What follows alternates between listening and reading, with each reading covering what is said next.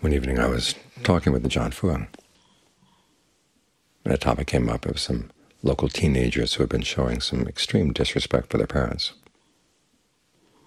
And John Fuang made an interesting comment. He said that willingness to show respect is a sign of intelligence. It's the smart people who show respect. That struck me, because I thought back to my high school days, and the attitude among the kids seemed to be the smart kids were the ones who showed disrespect. It may be smart in one way, but it's not really intelligent. Because after all, if you show disrespect to other people, if they have something of value to tell you, to teach you, they're not going to be inclined to want to tell you. So you're closing off an avenue by which you can gain knowledge, gain the benefit of their experience. For the monks, it's even a rule. If someone criticizes you, if you show disrespect, you commit an offense.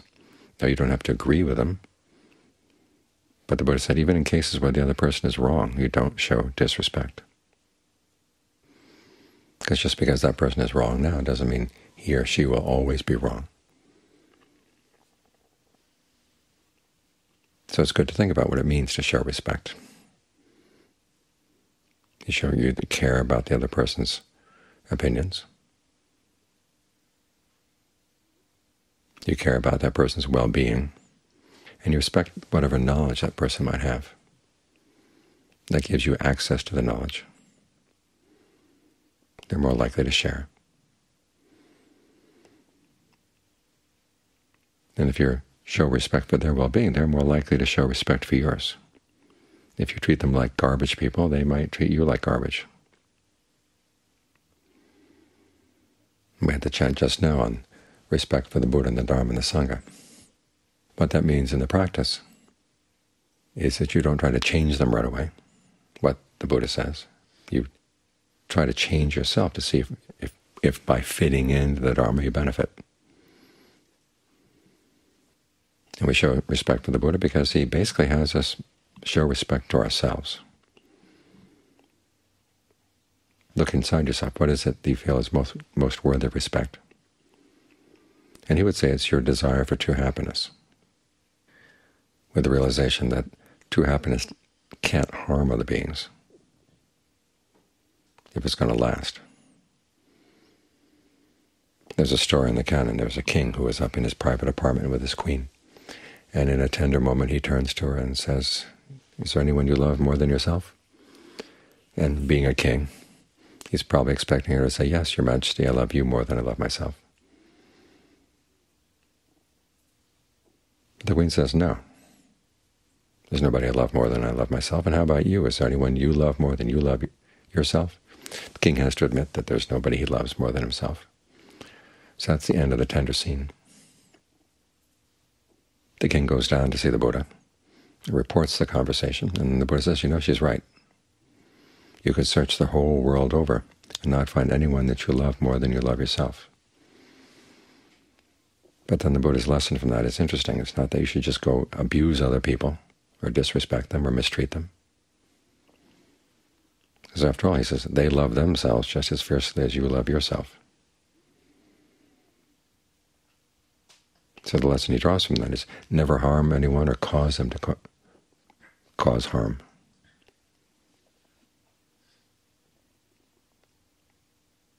In other words, you have to respect their desire for true happiness too.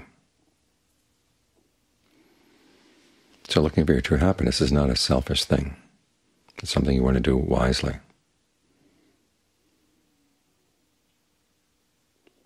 Now, the world out there will oftentimes tell you that true happiness is not possible.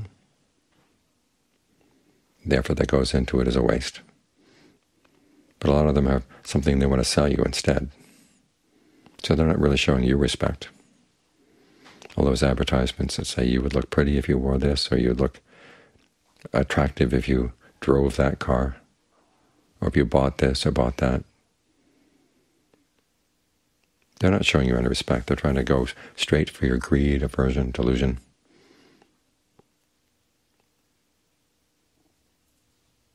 So you have to resist their message. This is why we try to keep the Buddha's teachings in mind. He says true happiness is possible, and sometimes it comes by having to do without, but you gain a lot. He says there's greater happinesses and lesser happinesses in life, and the wise person realizes that there's sometimes when you have to give up the lesser happiness for the sake of the greater one. But it's a good trade. Think of it as if you're playing a game of chess. You can't hold on to all your pieces and win. You've got to be willing to sacrifice some of the pieces,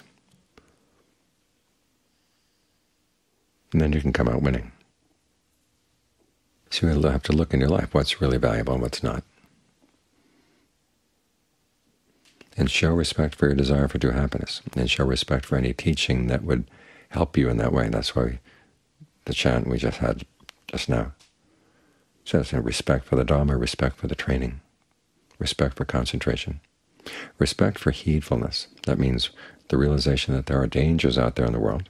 You don't pretend that they're not, but you can avoid those dangers if you develop skills.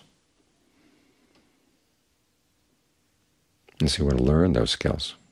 If you try to pretend that there are no dangers out there at all, you're going to get hit over the head pretty easily by all kinds of unexpected things. But if you prepare beforehand, you can be confident. You know the skills. And when a danger comes up, you're not blown away by it. So we practice for the sake of the dangers that can come. One of our other chants is, may you look after yourself with ease. That doesn't mean simply may you just meet with nice things all the time, but it means that when difficulties come up in life, may you have the skills to handle them properly. That means you've got to train yourself. And meditation is part of that training. When you stay here with the breath, and you keep reminding yourself, okay, stay with the breath, don't forget, that's mindfulness. And as you develop your mindfulness, then other lessons that you've learned in life will be easy to keep in mind. When you're with the breath, sense the breath as it is, right here in the body, right here, right now, without a lot of stories and other things that would pull you away. That's alertness. You see what you're doing. And again, as you try to master the skills of life, you want to see clearly, what are you doing? So if something happens that was the result of your actions, you know why. You know what you did. All too often we're doing things and our minds are half here and half someplace else. So our actions only get half of our attention, if that.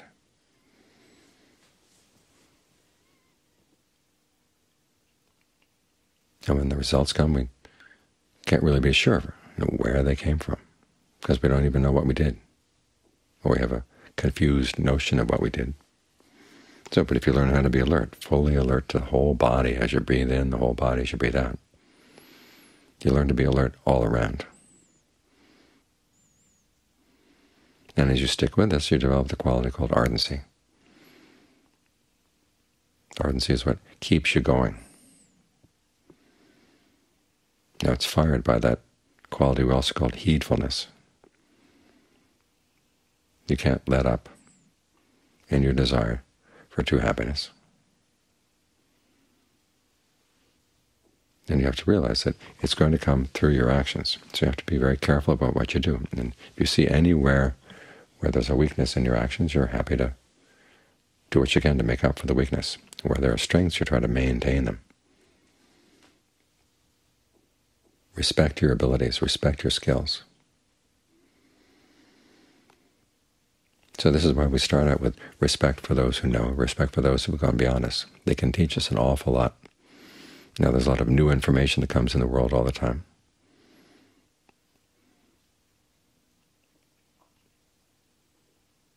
And oftentimes younger people are ahead of the older people in terms of the information. But in terms of values, what's really important in life? What it means to be heedful. What you've got to do in order to be happy regardless of what the information is. That kind of knowledge comes with time and experience. And so we want to learn how to take advantage of other people's experience. because they have a lot to offer. And even if you show respect for someone, you find out later it didn't deserve it, well, you haven't lost anything. At the very least, that person will appreciate your respect. And you have your own self-respect. In Thailand, there are many times that there's a rule among the monks that you have to bow down according to seniority. Who was ordained before you, you bow down to that person. And there's some monks who had seniority that I saw in their behavior was not the kind of behavior I respected, but I would still bow down as a sign that I was well-trained.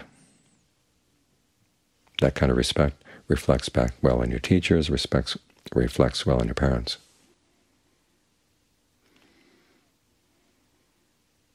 And so by showing respect, you never lose. And if you show respect to the right people, in other words, instead of just showing the manners of respect, but you have a deep sense inside that you really do respect that other person, they'll show you the way to show true respect for yourself, that you are a person of worth, and your true happiness is possible, and it's not something to be ashamed of that you want true happiness. That's the beginning of wisdom.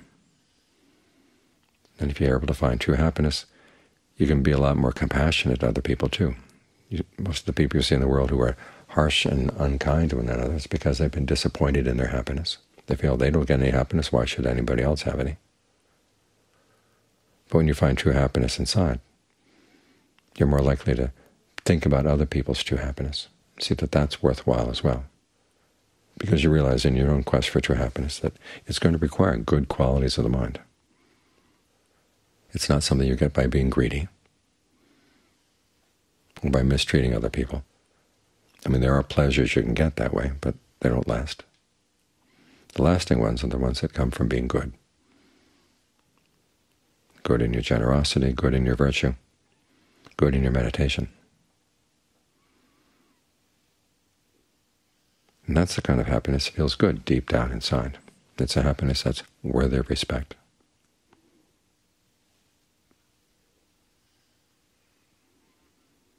So have a strong sense that your happiness is something very worthwhile.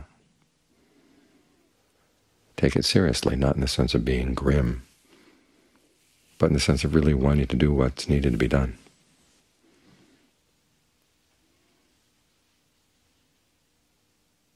And that's when your attitude of respect shows its rewards.